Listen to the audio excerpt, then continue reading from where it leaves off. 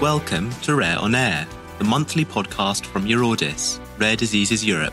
I am your host, Julien, and once a month, we will be exploring the challenges, experiences, and successes of people who live with a rare condition. In this episode of Rare on Air, we discuss the topic of rare genetic diseases and the potential of gene therapies. 72% of rare diseases are genetic, and so many people from across the rare disease community place great hope in the possibility of a gene therapy, a medical approach that involves modifying a person's genes to treat or prevent their condition. Today, I speak to two individuals from the Czech Republic, Radislav Sedláček, the chairman and co-founder of the Association of Gene Therapy. Rado founded the Association of Gene Therapy with his wife, Lenka, who are both the parents to a young boy, Oliver, with Angelman syndrome. I then speak to Radislav Sedláček, a genetic scientist and the director of the Czech Centre for Phenogenomics, who explains a little bit about the promise of gene therapies in rare diseases and how they work. Radislav and Rado, thank you for joining me. Hello, thank you for inviting me. Thank you, Julien, for taking me on. Thank you very much for joining. So, Rado, I would like to begin the conversation with you and learn more about the story of your family. Could you share how your family first learned about your son Oliver's condition, Angelman syndrome? What exactly was that experience like? What was that first moment that you learned he had that condition? Yeah, I would maybe start before we learned that. It was our first child, so you don't know what's the normal progress that children have while they are since they are born till certain steps in the development. And there were some signs from the family that maybe something wrong with your child, and so on. In 4 months, 5 months, when the baby is not turning from his back on the belly, and etc. These steps which are looked after by the physicians and so on when you go with the child for the checks by doctors. So we knew that something is not going well, but you still live in hope. We will make it up, and we will still have a beautiful son. But about 1 year of this not progressing led us to the physicians and to neurologists, and we make a circle of a lot of different examinations. And we ended up to be genetically tested to point out what's wrong with our son. After about 2.5 months waiting for the results, we found out that it is Angelman syndrome. We didn't even heard about such a diagnosis. So we got the answer. What was it? Because we were very after to get diagnosis, because you are fighting something and you don't know what it is. So at least you have to know your enemy when you want to fight something. So she wrote down this diagnosis. They hanged up with the arrangement for the next meeting, and she called me on the phone. I was on job, and she told me it's Angelman syndrome, and that she put it in the Google, and she found that it is not very bright future for us. So I quit on my job. I went home that day, and You quit that day? Yeah. Jesus.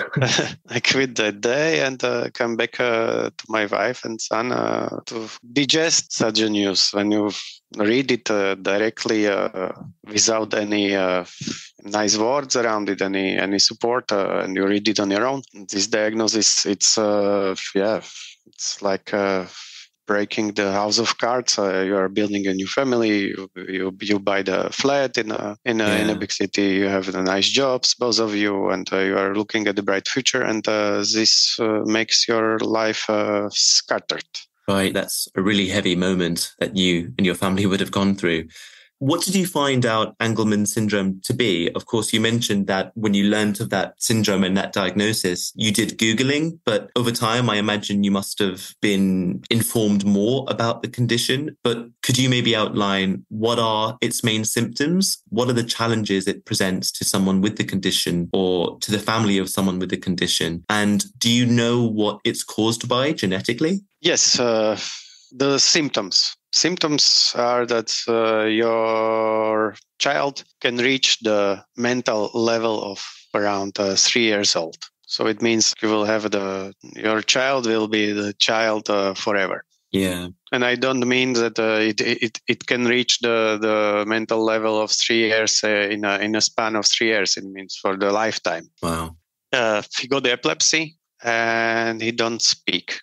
He don't sleep. These children don't need so much sleep, and it's quite heavy on the family. They sleep 2-3 hours a night. Wow. And need 24 hours guidance, somebody to look after them.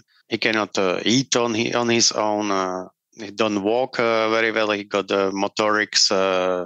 He is able to walk, but a lot of other children with this syndrome in the later age, they use the wheelchair. Right. So that's something what you can spot on this child and on the first sight. But on the other end, he's always happy. He has a good mood. That's why this syndrome is nicknamed as an angel child. They are always happy, smiling. They are very, how you say it, social. Yeah. And they come to some strangers. So they are friends with everybody. And they make the people smile when they are in there together with this child. And how's he doing this week? Just out of curiosity, is Ollie doing well? And how old is he? How old is he today? He's 6.5. I see, but he's doing well. Yes, he's doing well. He just needs the love, and he will give you love back. That's good to hear. So do you know what the genetic cause of the condition is? Or do you know what gene causes the condition? Obviously, I know you're not a clinician or a scientist, but might you have some familiarity with the genetic cause of the condition? Yeah, when you learn this diagnosis, you study a lot. Yeah. So you learn genetics as on the level of first grade or second grade of medicine. So yeah, you study a lot about genetics, and in our case, there are number of variants of how this condition can happen. In our case, it is a deletion of the number of the genes. Main of them, it's called UB3A. Right. And it's codes for ubiquitin. And yeah, in our case, it is deletion. But there are other mechanisms how this can happen. As it can be a mutation in this gene as well. It can be uniparental disomy. It means you get a doubled gene from one parent, from the father. In this case, it could happen. But the output, it's all the same. It's maybe important to say that most of the time it happens de novo. It means there is no inheritance of this disease from the parents. Right. I see. Oh, interesting. So if I'm healthy, my wife is healthy, and there is no predisposition on both of our families. And it's like winning a lottery. I see. Okay, well, that's an interesting way to put it. And I hadn't realized that about that particular syndrome. So, of course, as we all know, there have been very rapid advancements in the world of genetics and gene therapies. Do you happen to know if there are any promising scientific advancements in research or in medicine related to Angelman syndrome that have given hope to your family or to others? Are there any treatments that exist or that you hope to see exist that are gene therapies? Yeah, in the time when we learned the diagnosis, we went through the all information we could gather all around the world. There is a research, in the time it was research running in Japan, there was a research running in Netherlands, in America. There were even some clinical trials on some kind of treatments. From the beginning, it was more traditional treatments as chemical substances, and the research was ongoing also on possibilities of the gene therapies. What we learned in the time that a number of these preclinical or clinical trials which were started ended up being not successful. but the fundamentals of the research which these trials have been based on were not wrong. I see. So that's where we came to idea to join the forces with the scientists here in Czech Republic. Namely, we approached the Academy of Science, and they directed us to the Radislav Sedláček Center, which is named the Czech Centre for Phenogenomics, where they were busy describing the functions of the genes in the mammals. So they do it on their everyday basis. That's their main task. And we found it that it will match the making models for the rare diseases. It's basically their everyday job. So that's how we found a way we can work on something we need, because when you are parent of the child with a rare disease, you have a lot of questions, but too less answers, and only ones who can give you these answers are the scientists. Yeah, absolutely. You're not the first story we've heard of a parent of someone with a rare genetic condition ultimately doing so much of their own studying into genetics that they probably could qualify some sort of qualification as well. But can you talk about how Ollie's condition motivated your and your family's establishment of the Association of Gene Therapy in Prague? And can you talk a little bit about your latest Gene Age exhibition? These, I think, are really interesting projects, which of course have been set up given your family's background and experiences. So it'd be interesting to learn more. Yeah, my son's condition. What we spoke with my wife is we approached the scientists in our beginnings. I believe within 14 days we learned the diagnosis. Within 1.5 years, because what we need to understand the basics of this disease to be able to treat it in the future.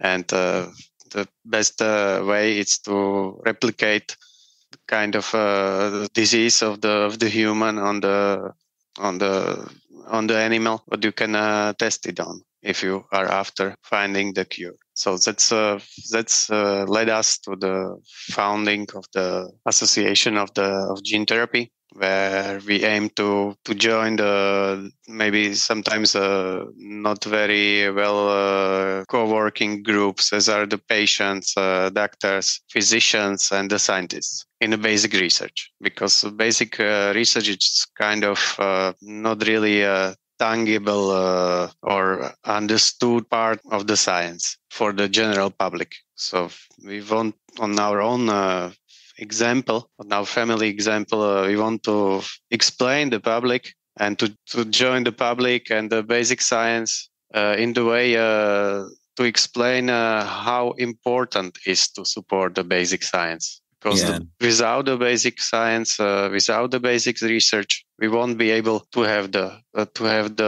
any treatments, to have application research, to have the clinical trials, preclinical trials, and at the end, the treatments for the diseases we cannot treat at the moment. And regarding the exhibition, it is something physical. It's a panel exhibition, which in the form of the panels replicating the shape of the DNA helix. Yeah. Where you have the panels with the text, the QR codes explaining the basics in genetics on the examples of the rare diseases. The genetics count in the lives of every one of us.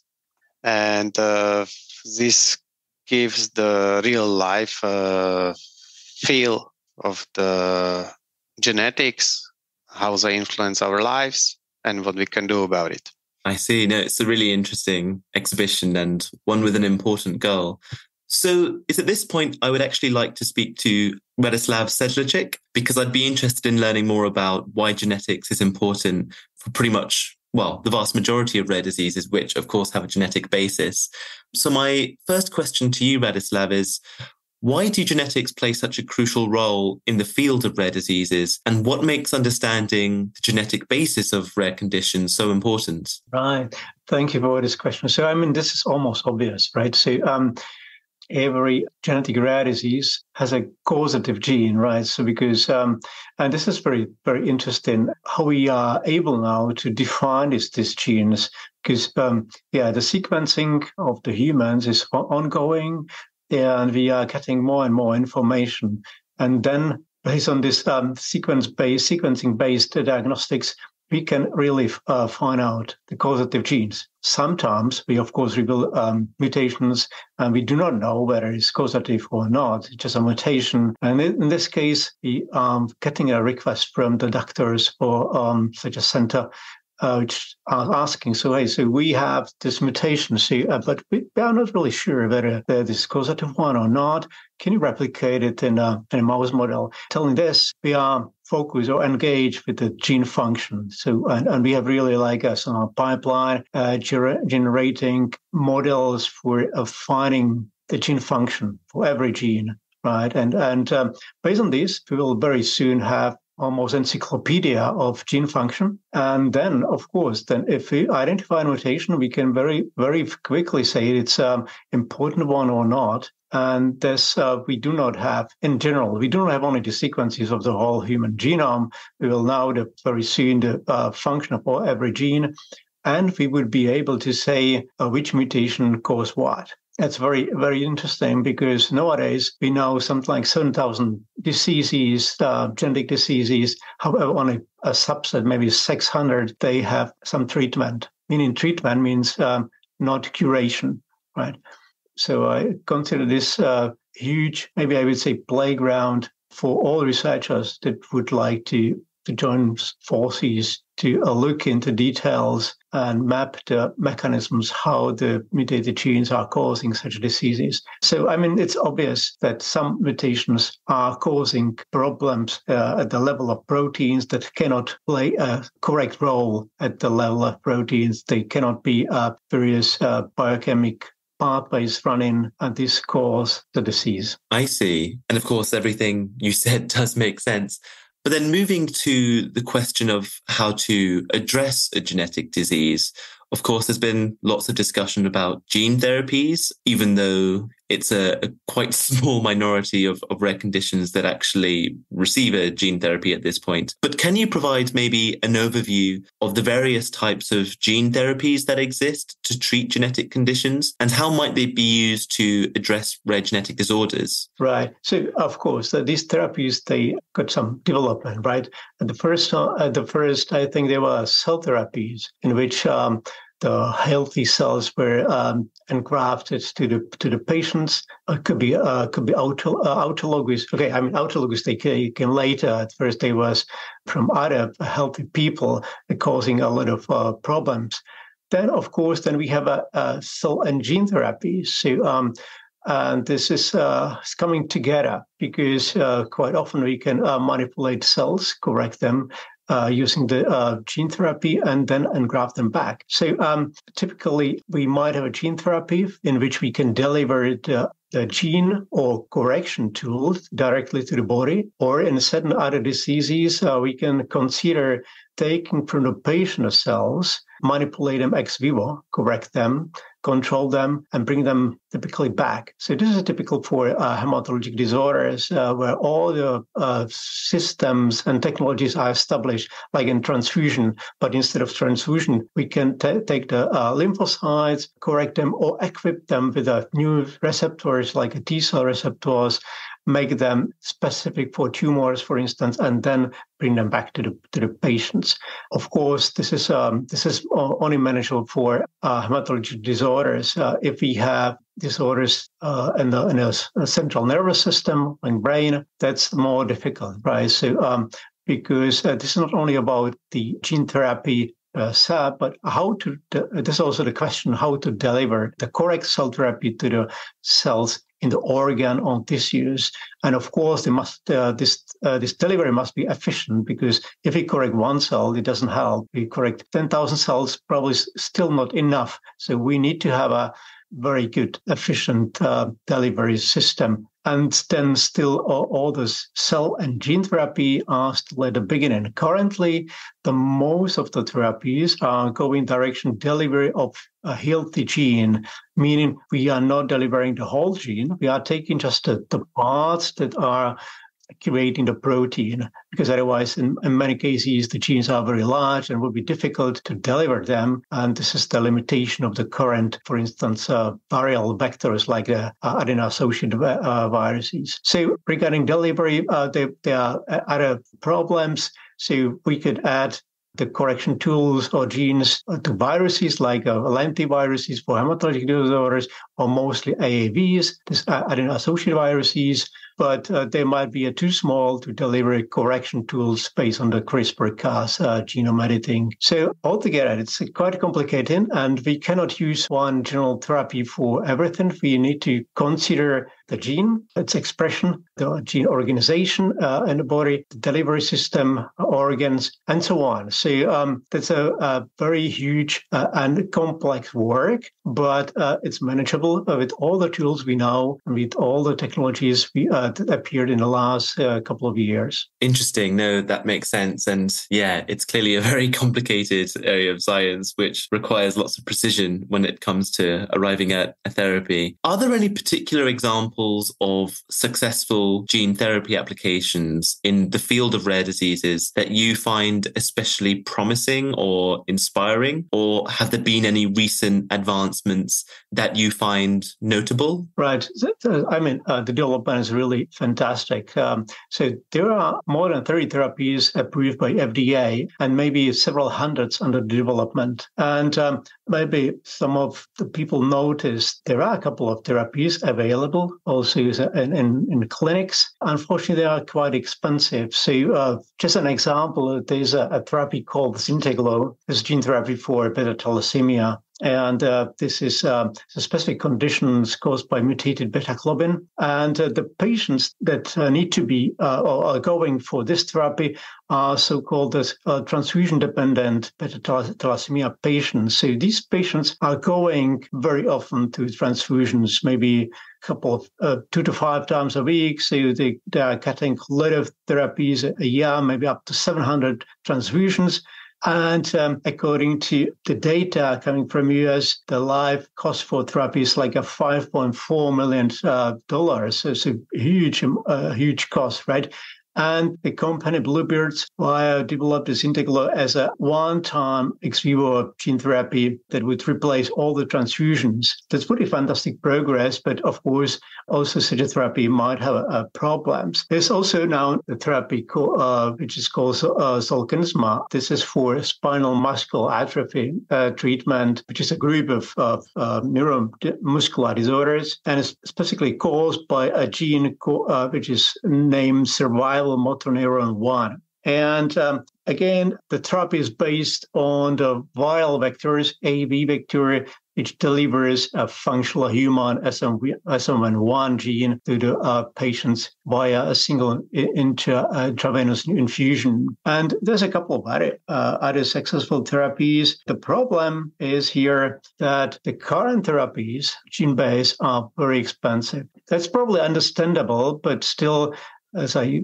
told you in the case of Zynteglo, and this is valid also for the others, the single-phase therapy would still be cheaper than the long life therapy for such a patients, right? But I believe that during time it would be possible to decrease the cost for this therapy and to make them available for almost every patient. Interesting. Actually, if I may ask on that, what gives you confidence that over time, actually it should become more financially possible to be able to provide these therapies to more and more patients? What fills you with confidence on that front? Because of course, right now, gene therapies are incredibly expensive. What leads you to be relatively optimistic when it comes to the long-term price of these gene therapies becoming more reasonable? Right. I believe that one of the ways is the kind of engagement of maybe 2 to 3 pillars. It could be academic sphere, could be the companies, and could be the other hospitals. And it might be that that for the cost of the clinical trials, we are cutting down to the experimental therapies. Of course, it would mean maybe the changing of paradigm of the treatments, kind of decentralization, bringing it down to the specialized hospitals. So then probably, I think in the future, it might be 1-0 less in the cost of such a therapies. But it's probably not for every therapy. So it might be, one possibly would be hematologic disorders where the patients, they have transplantations and this is actually very, very close to such a development. Of course, they are very hard to solve therapies for the patients suffering with brain or central nervous disorders, and because there's a limit in the biology. So we would need at first a very soon diagnostics of all diseases, specifically of the brain disorders, and if you do not correct the genes or problems coupled with them, then it's pretty difficult to ensure that the brain or CNS develop in a fully functional physiological way. So, but other organs like liver, blood, skin, I think we still might be very efficient with applying such gene therapies and others as well. No, thanks, Radislav. You've broken things down very clearly there. That's very interesting. I'd like to complete the conversation by returning back to Rado. Rado, as a parent of a child with Angelman syndrome, you've had, of course, a unique perspective on the challenges and hopes associated with dealing with a rare genetic disease diagnosis, especially one, of course, which doesn't yet have a gene therapy. Given your interests in the effort to find a gene therapy, the efforts to bring about some form of treatment for the condition that gets to the root of the condition, can you share any personal insights or advice for other families who may be in a similar situation to yours? General progress in the molecular biology. These Nobel Prize-winning inventions as a CRISPR technology, which are now here, and these are the tools scientists dreamed about, and now we can do things we could not 10 years ago. And about the hope it's not a conviction that something will turn out well, but the certainty that something makes sense regardless of how it will turn out. I mean, our son will not benefit from the research which we are doing now, what we initiated, and our scientists are busy. But next generations could. There is still hope that in such immense progress for the science is doing at the moment could help also to our son. But we are not so selfish, and we like to do it for the next generations. And indeed, that's why your organization has set up the Gene Age exhibition, which is addressing rare genetic diseases of all sorts. Could you remind us where people can learn more about your Gene Age exhibition? Yeah, the Gene Age exhibition will travel through 8 cities in Czech Republic. You can look at it on English webpage. It's www.geneage.org. There is an English version. There is a quiz with questions. When you fill in the quiz, our sponsor will donate some amount of money to the research for every quiz filled in. And these materials regarding the exhibition will be available freely to any organization or individuals who will be interested to translate it in their language or use the English version or whatever. I hope at the end of the next year, when the exhibition will end up, it's traveling within the Czech Republic. It will be moved to some foreign countries, which can serve its purpose as well. Well, hopefully so. And hopefully it does a successful job, which I'm sure it will, of raising awareness about the promise of gene therapies for many different rare diseases. And of course, not just Angelman syndrome. Rado and Radislav, thank you so much for joining me for this discussion. Thank you for having us here. Thank you, Julien, for inviting us.